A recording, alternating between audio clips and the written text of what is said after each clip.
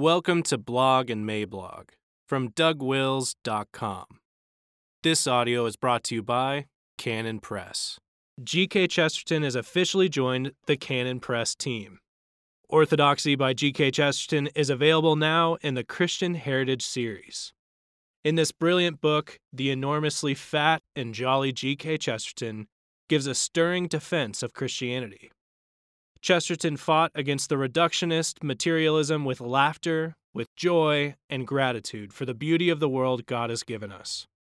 We usually think of orthodoxy and the tenets of the Christian faith as dry, arbitrary, and perhaps even nonsensical.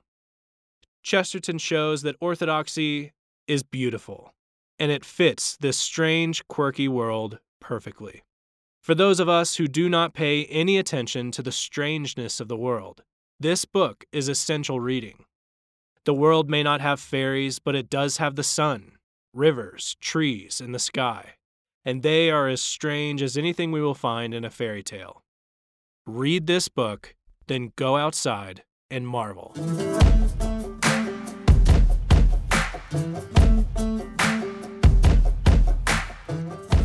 The Binariest of Choices, July 6th, 2020. Introduction.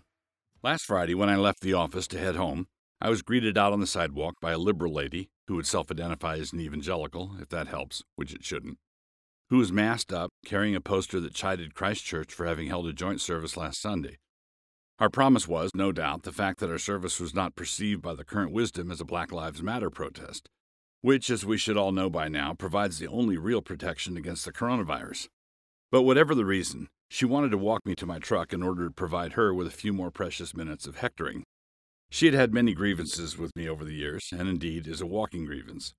But she was concerned for my soul and repeatedly called on me to, quote-unquote, repent. We talked on the street corner for a few moments and then parted ways. I pray that God richly blesses her someday with some genuine weighty blessings, straight out of Deuteronomy. But as I reflected on this curious incident, it struck me that although the progressives never did know the actual goal toward which they were progressing, they nevertheless were progressing somewhere. And where they were progressing was apparently a fixated narrow fundamentalism. I mean, there we were, standing on a street corner with her holding a big sign, just like in the New Yorker cartoons about the end of the world predictions, and telling me to repent. As my son recently put it, the liberals have turned into the Reverend Shaw Moore of Footloose so gradually that nobody noticed. The only downside to this is that conservatives have to be Kevin Bacon.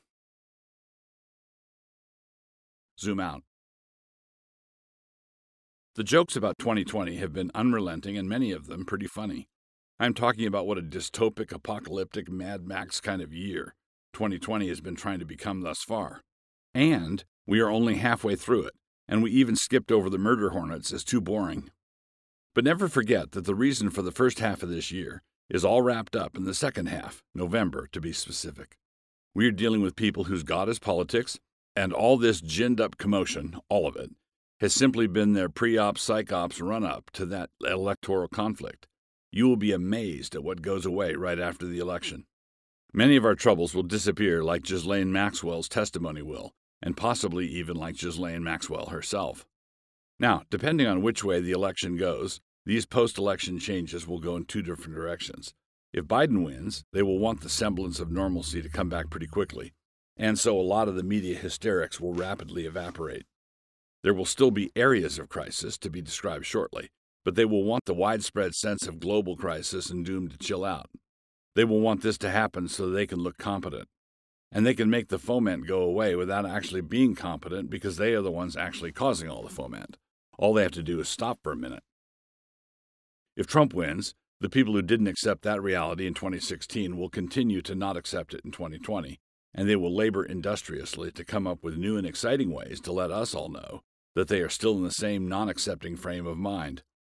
And given that in the first round, they didn't hesitate to wreck the economy in pursuit of their aim, or burn down cities, like they were campaigning for Tamerlane, we may be assured that in the second round they will not limit themselves to writing a stern letter to the editor.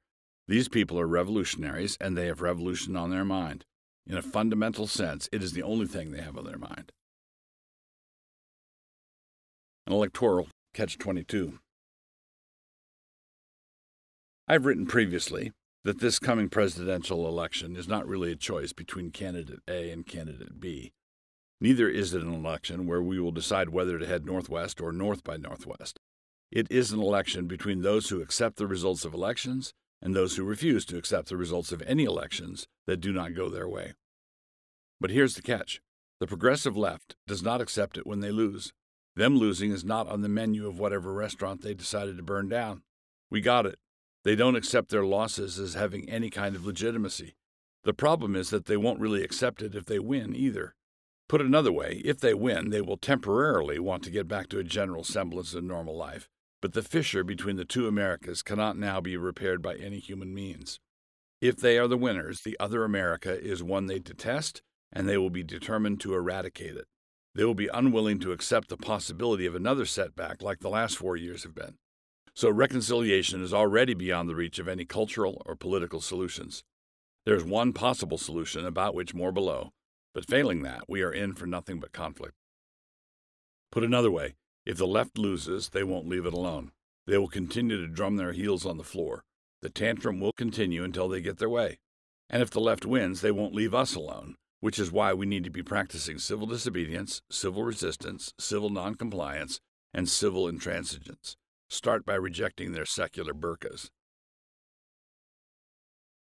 The doxing angle. I have long felt that the bumptious times and conflicts we have had here in Moscow over the years are simply a microcosm version of our country's larger woes. Another example that just recently surfaced locally was this Facebook campaign to dox any members of our community who have any dealings with Christchurch, Logos School, New St. Andrews, etc. But there really is a bright side to this. Even though I don't approve of doxing people for any reason, it is nice to see progressives coming around on the issue of whether evangelical bakers should have the right to refuse to bake a cake for a homosexual wedding. If publishing a list of people to avoid in business is fine for ideological reasons, then it must also be fine for Christians to decline to do business for theological reasons. Am I right? Well, no, I am not right. I neglected to take into consideration the fact that the left believes that rights are only theirs and that nobody else should have them. They do not know the meaning of equal weights and measures. They do not believe in objectivity and even-handedness. Those words are not in their vocabulary. Theirs is a campaign of totalitarians, which means tolerance of whatever views are currently mandatory. If they find a statue of Lady Justice blindfolded somewhere, they will pull that over also and spray paint FTP on it. And besides, these doxers are being huge hypocrites, and they don't really believe in what they are doing. They are, deliberately, I believe, leaving off of their list institutions and entities that do a cordial business with our various enterprises. But it would be really inconvenient and embarrassing for them to list them, and so they pick on the little guy. This kind of runaway intolerance and inconsistency is only happening because of the current style of leadership that is governing our happy little town. Before he was elected as our mayor, Bill Lambert worked as the manager of our local Safeway. As my son-in-law recently put it, this was a portent of things to come, cautious choices and high prices. If we continue to draw our illustrations from the grocery industry, our next mayor needs to have been the manager of Winco. Low prices, and you can take personal responsibility for filling up your own dang bag. I bring our mayor up in this section because he is yet another victim of one of the great false promises of our age, which is a sloppy definition of justice. I feel bad for him, really, and for all the people downwind who are getting worked over because the mayor is getting worked over. Our problem is twofold. We are dealing with the crazies and also with the fecklessness of those establishment types whose job it is to protect society from the crazies instead of capitulating to them. The revolutionary fervor that is driving this moment is raging, blind, and full of sin. They are the true believers, and they have blown over all those ciphers and functionaries who never stood for anything in particular, and who, as long as everything was calm, could get away with it. Those functionaries are governors, mayors, CEOs, and so on, and on the evangelical side of things, devotees of the great goddess respectability. Just in the last several weeks, I have encountered 2 erstwhile conservative evangelicals who have folded like a yard sale card table on the pervs in the bathroom issue. It is not for nothing that God tests ministries of straw with fire, 1 Corinthians 3:11-13. Look for a lot more of that in the days to come.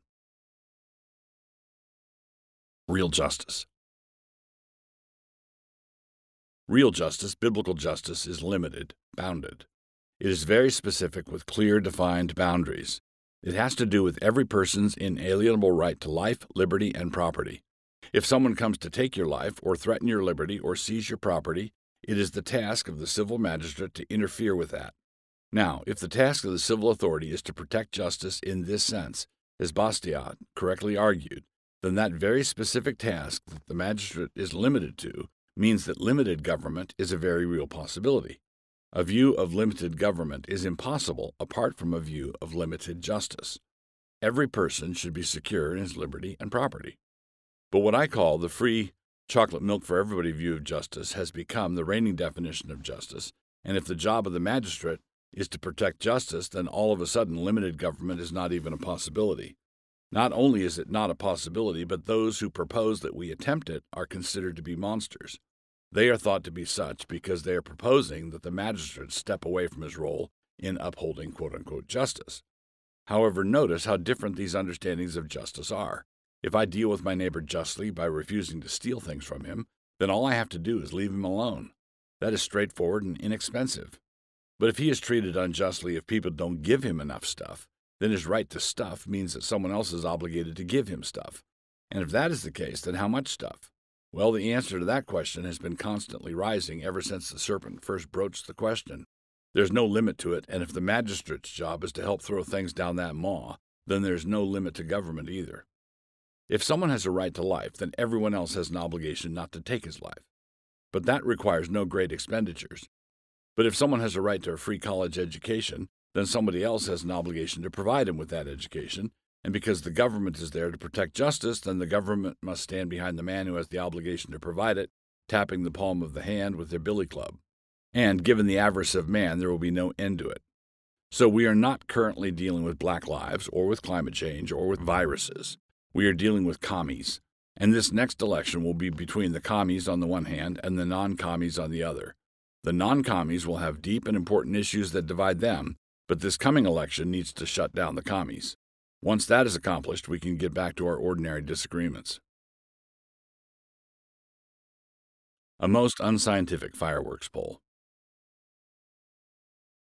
I wrote my first draft of this post on the 4th and interrupted my typing to run out to get some fireworks for our celebration later. When I got to my usual emporium for this kind of product, they were in the midst of closing up. They had sold out. First time ever. I drove to 2 other places in town that traffic in this same kind of patriotic merchandise, and it was the same story. They had both sold out. Now, this is an admittedly unscientific poll, so don't quote me, but it indicates to me that it looks like Trump has a good shot at winning. A lot of exasperated people are looking for a legitimate outlet to express their frustration with the regnant and apparently never-ending lunacy. Fireworks is one obvious choice when it comes to this kind of self-expression, but casting a vote against the commies is the most obvious and satisfying response of all. But because it is not yet November, we have to settle for a noisy night sky. Let it tide you over. But in order for the election to settle anything, if Trump wins, it will have to be something that is beyond decisive. It will have to make Biden start singing that old George Thorogood song to George McGovern. Move it on over, slide it on over. Move over, nice dog, a mean old dog is moving in. In other words, to do any good at all, this election needs to not be close. Or to put it another way, it needs to be a close election in California, New York, and Illinois, and a romp everywhere else. It would also be all right if it's a close election with the black vote. That works. Everywhere else, it needs to be a beatdown, a landslide, a mass uprising, a sheet of flame, a sociological event, a calf born with 2 heads as a portent. Gospel for such a time as this. I said earlier that there is no cultural or political solution. Culture is upstream from politics, and worship is upstream from culture. This means that apart from a massive reformation and revival, we are going to continue to have conflict, unrest, riots, and eventually a conflict that involves bullets. So for those Christians who want to head off what some are calling the boogaloo, we need to spend more time praying for reformation and revival, and praying that God would raise up a generation of preachers who, like Knox, do not fear the face of any man. We need our seminaries to stop graduating such likable lickspittles. This means hot gospel aimed directly at the actual sins that the people and our leaders are actually committing. The gospel itself is that Jesus of Nazareth was the Christ sent from God, and that it was necessary for him to suffer and die. He remained in the grave for 3 days to fulfill the prophecies of Scripture, and on the 3rd day he rose in glory. He appeared to his disciples on multiple occasions, proving to them that he had in fact risen from the dead. He then ascended into heaven, telling his followers to disciple all the nations, baptizing them, and teaching them how to become obedient to his word. In sum, Jesus is the risen Lord. This is the gospel. This is the tip of the spear. Because it is the gospel of God, it is the answer to all of our sinning. And because we sin in every area of our lives, the gospel applies to every area of our lives.